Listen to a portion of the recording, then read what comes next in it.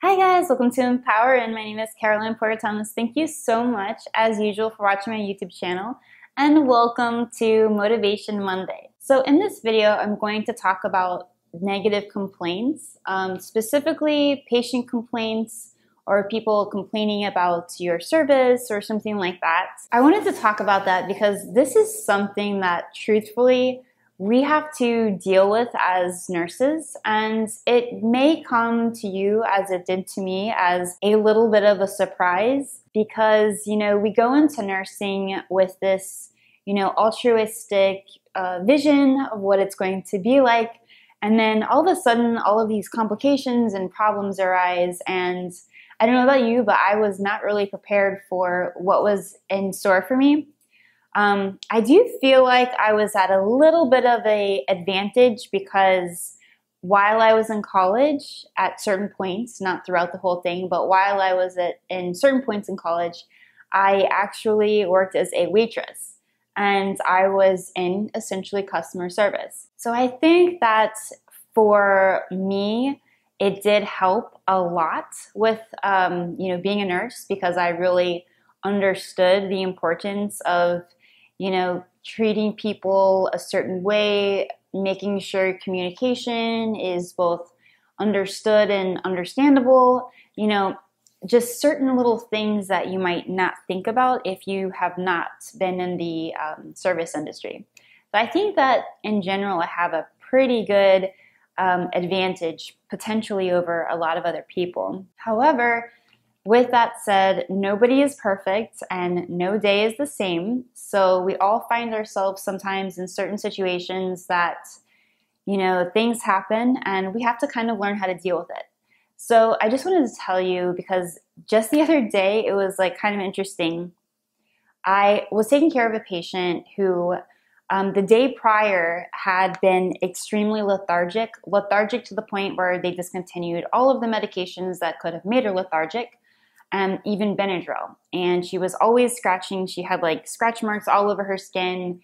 A lot of them were bleeding, so she'd have like various marks in her gown where they'd be bleeding. Sorry for the graphics. But so she was just, it was a different situation, different patient. And so she was still sort of drowsy. I wouldn't say lethargic because as soon as you said something to her, she would open her eyes and she would, respond. But she was still drowsy. So I was talking to the doctors about this. Her vital signs are stable. She is, arousable, but she looks like she's declining. So we did a blood gas just to make sure, she was okay because she did have a history of being on a BiPAP, although she wasn't on one at that time. So we just want to make sure that that wasn't the issue. So like around 12 o'clock, I get this strange call, and at 12 o'clock, I'm at lunch, and somebody calls, and I didn't know who it was, and the person says, this patient needs help to the bathroom. And I said, oh, okay, can you please call the nursing assistant? I'm actually at lunch right now. And prior to that, every time I went into the room, the patient was sleeping to the point where, you had to really get her attention for her to wake up. But she would eventually wake up, but she was sleeping. I don't think much about it. I hang up the phone. I never hear anything again.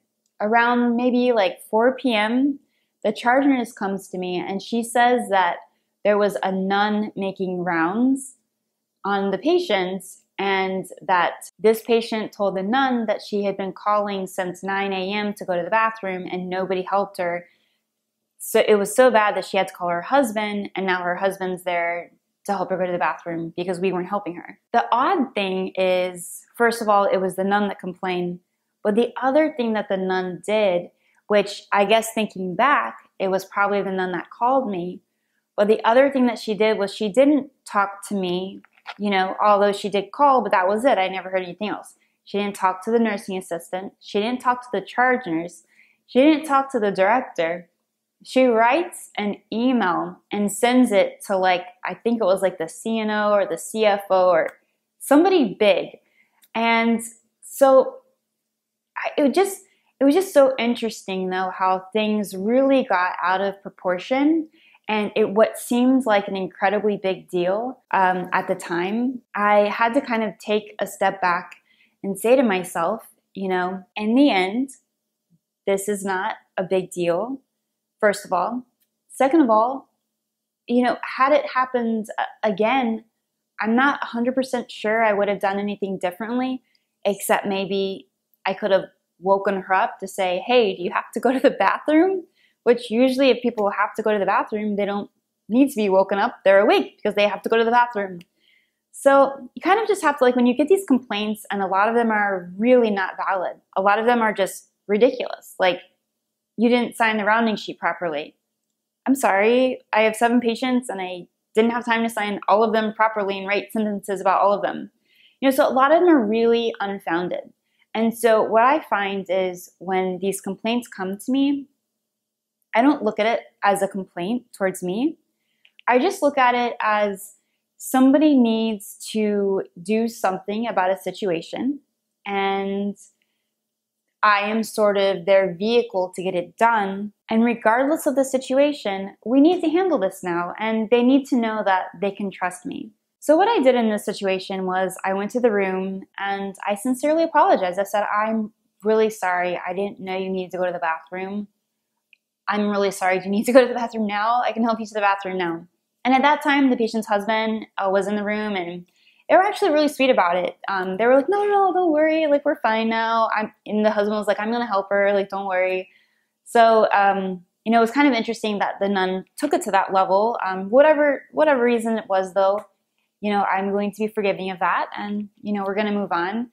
So I just wanted to tell you that the first thing that you want to do is try to solve the situation right away. Okay, this happened. What can be done right now? And I always try to focus on that. Like, okay, something happened, and things are always going to happen. So it's not what happens or if something's going to happen. It's how we respond to what happens and what we can do to implement to make sure it doesn't happen again, or to make sure if it happens again, that, it's not as bad as it was. So that's always like my number one thing is, how can I deal with this properly? How can I make sure that, I'm taking the good from it and I'm learning from it and not making it a bigger deal than it needs to be. That's it. So I guess if I had to sum up this video in a nutshell, it's simply that, like, don't make situations bigger than they are. Focus on what can be done and focus on what you'll do from that point out. And if people try to bring you back to that, like, mistake that you did, just say, I'm aware that I did make that mistake. I apologize for it. And from now on, I'm going to do this. And that's it. So don't let other people bring you down. Make sure you stay positive and focus on the future. All right, guys, I really hope that you love this Motivation Monday tip. If you like this video, please give this video a thumbs up. And I can't wait to see you next week with another uplifting message. Please share this message with your friends, your coworkers, or anyone that might need a little positive tip. All right, guys, I love you so much. I'll see you next week. Bye.